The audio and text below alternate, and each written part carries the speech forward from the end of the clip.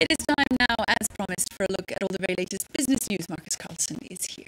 Hi there, Melissa. Hi there, everyone. We're going to start the business update with a look at the duo that's been put in charge of the French economy. Pierre Moscovici got the sack as finance minister when the government reshuffle was outlined earlier here in France. That job was instead given to Michel Sapin at the right of that screen, a close ally of President Hollande. He'll be working with Arnaud Montebourg, this gentleman right here, who was named economy minister. The question is whether there'll be a dynamic duo or an odd couple, and Delano de Souza takes a closer look at that.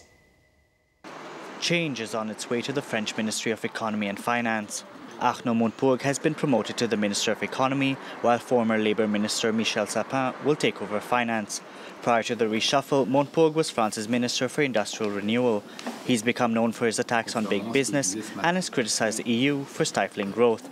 He blocked Yahoo's takeover bid of French video sharing website Dailymotion. His expanded role will also cover industry and the digital economy, giving him a bigger say on policy decisions. While international investors have expressed caution about his appointment, they say it's unlikely the newly appointed Prime Minister will give him a free hand.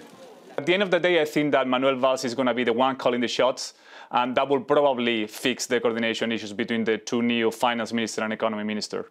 Michel Sapin is a François Hollande loyalist and friend. The two men attended one of France's most prestigious graduate schools together. Sapin briefly held the finance ministry portfolio in the 90s under former socialist president François Mitterrand. With choosing Sapin, Hollande has picked someone he trusts to fight France's battles in Brussels. Just this week, the president hinted that France needed more time to get its public finances in order. The reaction from Brussels has been tepid at best. Analysts are concerned the management styles, generational and policy differences between Sapin and Montebourg may prove confrontational inside the cabinet.